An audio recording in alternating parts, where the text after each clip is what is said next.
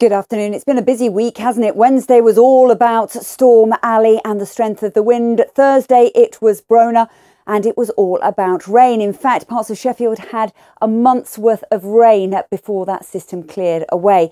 It has done so. As you can see quite clearly, it's moving off into the North Sea, but behind it, still quite a squeeze in the isobars, which basically means it's still pretty windy out there. And the wind has changed direction, coming now from a northwesterly, a cooler source, and that really is driving right across the country and making for a noticeable difference with the feel of the weather, not just today, but as we go into the weekend as well. So it's a windy afternoon, particularly running down through the Cheshire Gap, through the Midlands, down into parts of Lincolnshire. Eventually those winds will ease and it's sunny spells and scattered showers for the rest of the day. But the showers will fade away overnight, perhaps just keeping going in the far north, but elsewhere with lighter winds and fewer showers and clearer skies, those temperatures are likely to fall away. Single figures in rural spots, a cooler start to Saturday. But we start off on Saturday, yes, on a cooler note, but hopefully with some drier, sunnier weather around as well. The exception is the far north of Scotland. Here we keep some showers, and despite some early morning sunshine, cloud will start to gather from the southwest because there's another area of low pressure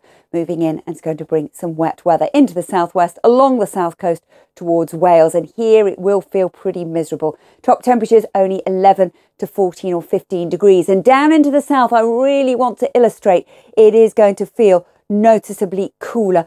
At the beginning of the week we saw temperatures into the low 20s, so some places a good 10 degrees down on where they have been. You will need a couple of extra layers, a real autumnal flavour to the weather this weekend. As we move out of Saturday into Sunday, we've got another area of low pressure starting to form just off to the west coast of Ireland, and that could bring yet more significant wet and windy weather with it. There's still a level of uncertainty as to just how far north or south this low is going to be sitting, but wrapping around that low we'll see some pretty strong gusty winds, and as the rain starts to ease away we could potentially get gales through the Midlands and down into the southeast. So that is worth bearing in mind. Some of that rain on Sunday really could be quite miserable, and it's just going to exacerbate the cooler feel. Further north it's bright and breezy. Take care.